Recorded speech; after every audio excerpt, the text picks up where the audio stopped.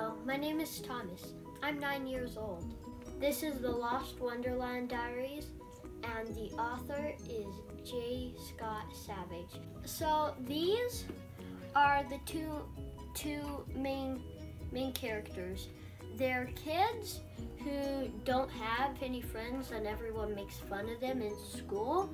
And this one has dyslexia, and this one loves books and always goes to the library. Wonderland is based pretty much entirely on books, and it has a lot of math in it, but it also has a lot of words and signs and stories in it. So it's really hard for her, but the signs and stories are easy for him, and the math is easy for her, so they work together to solve all the problems. The main problem is there's a beast attacking Wonderland,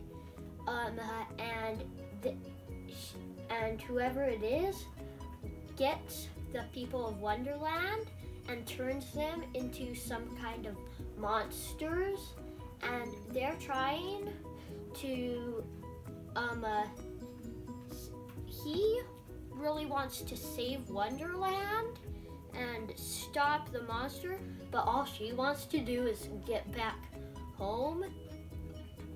And yeah, sometimes they argue.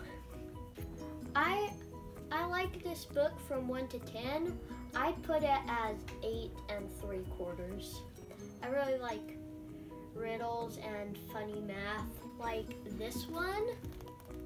So the Firefly says she'll ask 5 questions, and one of the main characters asks, "Why only 5?"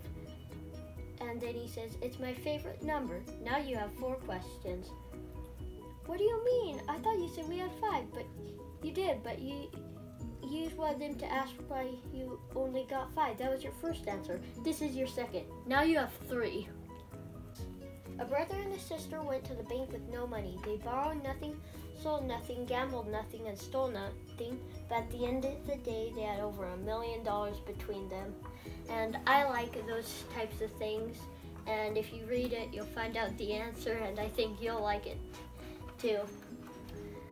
I also like that every chapter it has a thing, a quote, I guess, from the book, like, "Who are you?" said the caterpillar, and "Come, we shall have some fun now," thought Alice. It also has a great adventure, and I think if you buy this, you'll like it.